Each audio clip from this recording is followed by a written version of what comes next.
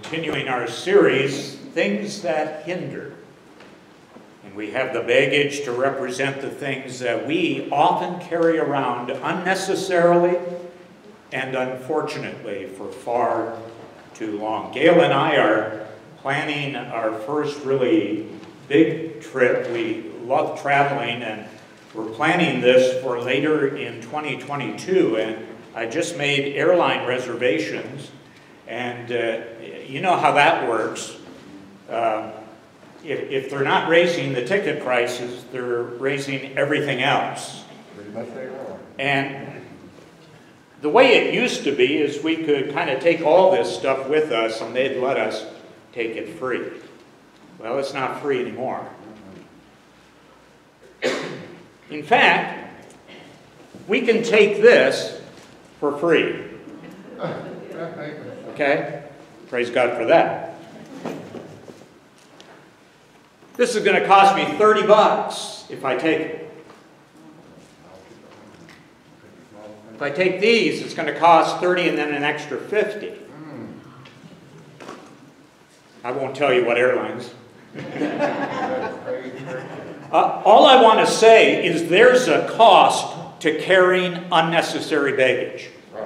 Okay? Nobody can make you release this. That's a personal choice. But I'm telling you, if you make the choice to carry this around the rest of your life, it's going to cost you. And I'm not talking $30. I'm talking in things that matter for eternity. It's going to cost you in relational stress, in marriages and family. It's going to cost you in ineffectiveness in your witness to the lost. It's going to cost us collectively as a church in not being as effective in our mission as we could be.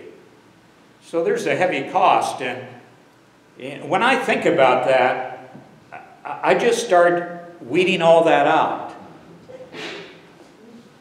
And we're only going to take what we can carry on. That's it. I don't have the money to throw away like that. And I'm going to do without it. Well, today I've entitled the message, Failure to Listen Hinders. Maybe in one of these bags that you've been carrying around is the failure to listen. And by the way, we've all been there. Let's turn in the book of James to a text that you've probably read before, maybe studied before. Chapter 1, starting in verse 19. James is a very practical writer, and here he's talking about listening. My dear brothers and sisters, he's not using that term in a narrow sense. It's to all of us, all followers of Christ. Dear brothers, take note of this. Everyone should be quick to listen, slow to speak, slow to become angry, for man's anger does not bring about the righteousness or the righteous life that God desires.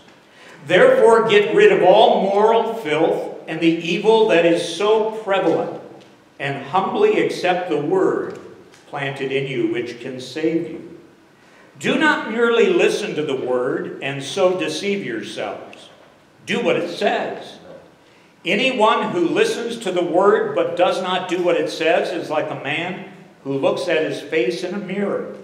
And after looking at himself, he goes away and immediately forgets what he looks like.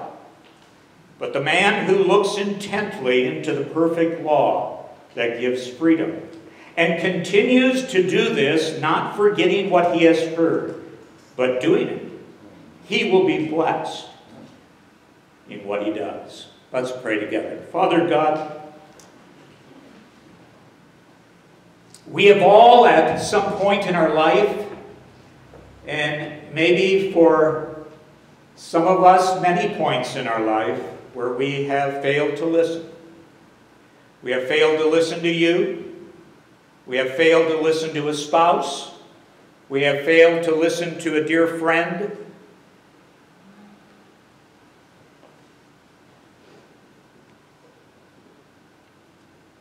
We have talked before we've listened.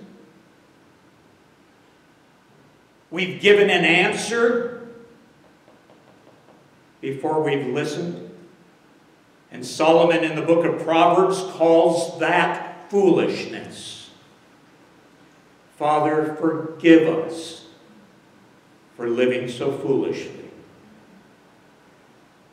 For carrying around as part of our baggage this dysfunctional communication. Talk, talk, talk, without ever hearing. Oh, we see it in politics and government. We see it in family systems. We see it in churches. And sometimes when we look intently into the mirror, we see it in ourselves. And Father, I pray that today we will not look at government and not look at families and not look at everybody else, but I'll look at me. Change my heart, O God. And I pray this in the name of Jesus. Amen. Amen. Listening is an art. It really is. We all can do it, but some people master it. Right. We've all been there where someone is saying something to us and we are working at trying to grasp what they are saying. We're trying to understand the meaning. We're trying to listen carefully so that we don't miss the point. But it's hard work. And some are better at it than others. And so my prayer today for myself and for you is that we would, like any artist, you go to the studio often if you want to master the painting. And so we have to do this over and over again and work at it until we become better and better at listening. Listening is an art. Now, what does the text tell us about all this? Well, first of all, it says, be quick to listen. Now, I don't know about you, but I think our sinful human nature always defaults to quick to talk. I don't know. I think as I look at people, I love to watch people. Maybe that's why I did counseling for a while. I just love kind of getting into people's shoes and trying to figure out why they do what they do and how they do what they do. And I think what I see is that people are kind of wired by their sinful nature, not by God's design, but by the Genesis 3 fall of man design. They are wired to talk first and listen later. And so, if it's an art form, I have to learn how to hold my tongue and be quicker to listen. Make listening the default mode of my life. So, husband and wife sitting on a couch talking, make listening my default. Have you ever stood in front of somebody and you know that as you're talking, they're already shaping their response? Okay, you can see the motor turning. I've got a little foster grandkid. Oh man, can I read his mind just through his eyes? Oh, I had him in my lap the other day, and he was sitting there, and he had just woken up for a nap, and it's the only time that he has at all settled down for a moment to be in your lap. And he's in my lap, and I start talking to him, and his eyes are going. Okay? He's not really hearing Grandpa. He's plotting trouble. Okay? But how frustrating it is, you're standing in front of a person. You're sharing your heart. You're talking about something that's important to you. And they've already got the answer before they heard what you said. Now be careful. We need to default to listening. We need to be quick to listen. I don't know, even saying that in the English language sounds so foreign. And the reason it sounds that way is it's not natural. Men, let me talk to you for a moment. We are fixers. That's a generalization. I know in our culture we've got to be careful not to make over-generalizations. But I tell you what, throughout my experience, I find in my life and many men, we are fixers. So, our wife has something that's of concern, or they want to process, or they want to talk. I won't call Gail for a testimonial here. But I cut it off at the pass because I already have the solution. Right? Men? We've got solutions, right? Well, we don't even know the problem yet, but we've got the solution. And what I've discovered is they typically aren't looking for solutions. They're looking for a listening ear. And we're not real good at that, men. So, every one of us needs to learn to master the art of listening, but man, I'm picking on us today in particular. Let's really zero in on this as something we can work on a little bit better. Sometimes the other person simply wants to express a feeling, a heartache.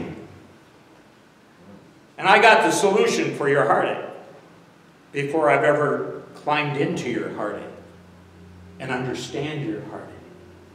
So we need to be a little careful. One of the toughest graduate courses I ever took was listening. It was a required course in the counseling degree that I was seeking. A whole semester on listening. What's that about? And so we would have clients, and then we would get permission to videotape and audio tape of the session, and then the professor would evaluate your listening skills. Oh, when you start zeroing in on it, and when you start thinking about it, you can do it. You can do it. And how important it is. Be quick to listen. Be slow to speak. You've heard the phrase, talk is cheap. Well, it's cheap because it's easy. It's easy to fill the void with words. I just challenge you, the next time you gather around a table with 10 people for dinner, what happens when there's a moment of silence? Somebody fills the void. And the reason they do that is because there's an awkwardness about silence. It's so unfamiliar to many people that when it happens, they get a little bit nervous. And the way to fill that is to talk. And the talk that fills it is just chatter. It's not valuable because the words haven't even necessarily been thought through, but I just don't like the silence, so I'm going to talk.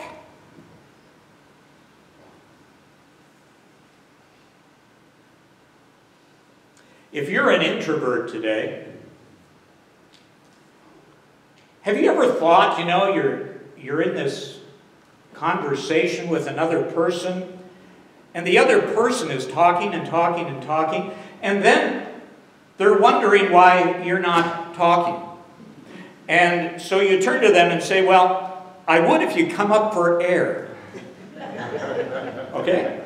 Right? I mean, introverts need an air break. They need you to kind of take a pause, to put a comma so that they can get in. We're all different. We're all wired differently. But if we're always talking, we're going to miss the voice of God. And we're going to miss understanding one another. Be slow to speak. Number 3, be slow to anger. Now there's a certain order to this. I will never control my anger if I don't listen. And I'll never control my anger if I'm too quick to speak. So the order in Scripture is very important.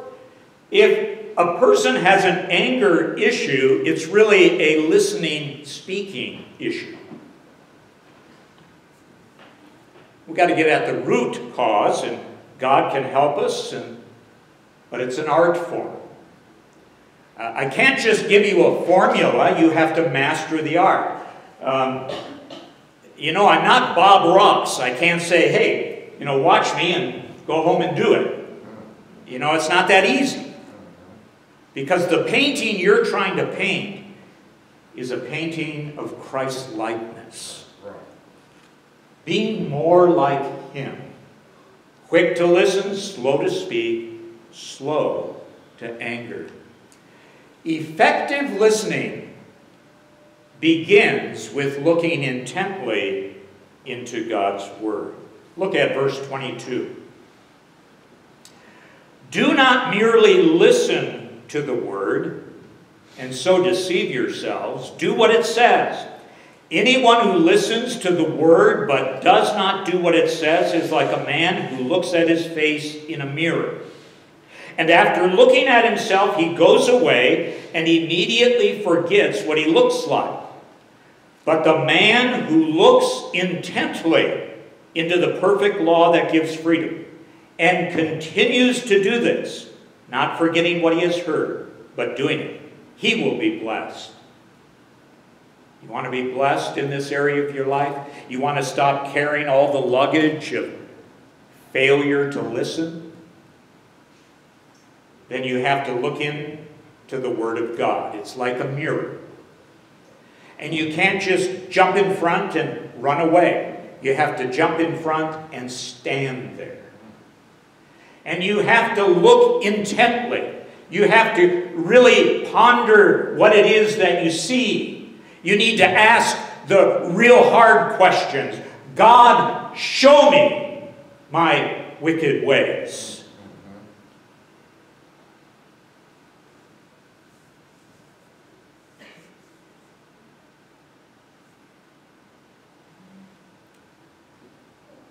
When we stand before the mirror every morning or every evening, we don't want to see any flaws, but we do. We don't want to stay there too long and look for all of the newest wrinkles and all of the things that reflect that we are aging. We would rather kind of do a quick look, just to get the hair in place or whatever it is you're doing. But when it comes to the Word of God, if you only want God to encourage you today, if you only want God to kind of hold your hand today, but you don't want God to penetrate your heart and discover your sin today, then we have an issue. Hey, buddy. I really got to go to the bathroom. We have a new preacher. This is our... hi, buddy. High five. No? Tell him to come here. Come I'll here. show him where it is. You want to... Yeah. Here, I'll... I got him. Here. He's my princess. Oh, it's great to have you. No? She'll show you.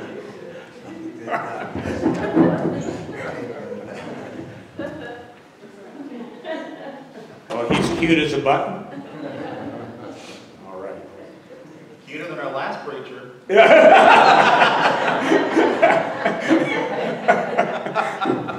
Well, all right.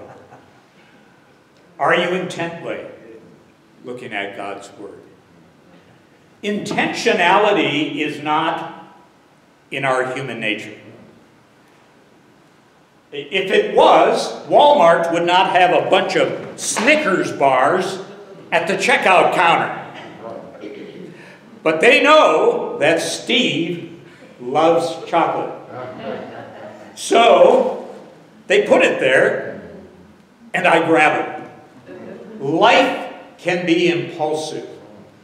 But I tell you what, when we do church, and when we think about our walk with the Lord Jesus Christ, we cannot afford to be impulsive. We have to be intentional. Stand in the Word of God for a while. Now, if you want to know whether or not you're standing in the Word of God right now, I want you, if you're married, to ask your spouse. If you're not married, ask somebody who maybe knows your daily routines. Ask them how many hours you spend watching television and how many hours in the Word of God. That's not a criticism. I mean, that's me sometimes. But that's a wake-up call. The average American spends 6.5 hours in front of the television. But we would say we don't have time for anything. Well, we don't have time for anything because we've chosen to use our time that way. I don't spend 6.5 hours in the Word of God a day.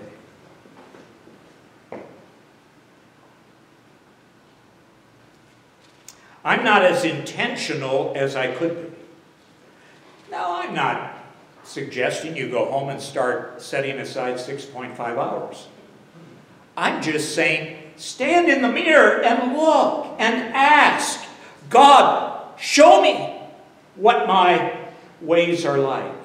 Because I'm going to be busy today. I'm going to go about my life, and I'm going to miss that. I'm going to think I'm okay when I'm not. I'm going to think I'm traveling light when I'm really bogged down with a load that you've called me to give to Christ. Effective listening begins by looking intently into the Word of God. We will never do what God wants until we hear what God says. We are deluding ourselves. We are fooling ourselves if we ever think we, Schroyer Road Baptist Church, will do the Word of God unless we hear what He says.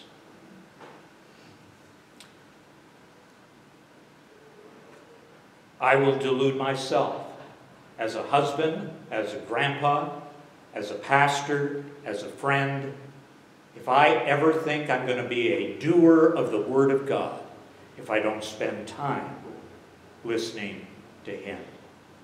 I am afraid the younger generations are going to pay a price for having the earbuds in as long as they do, by having the technology in front of their face as long as they do. Because no matter what's on there, they are being fed. Okay? They are being fed with all kinds of stuff.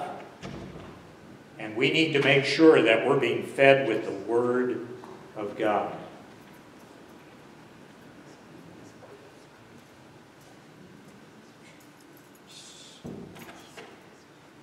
You know, this generation right there, we as a church have a responsibility to.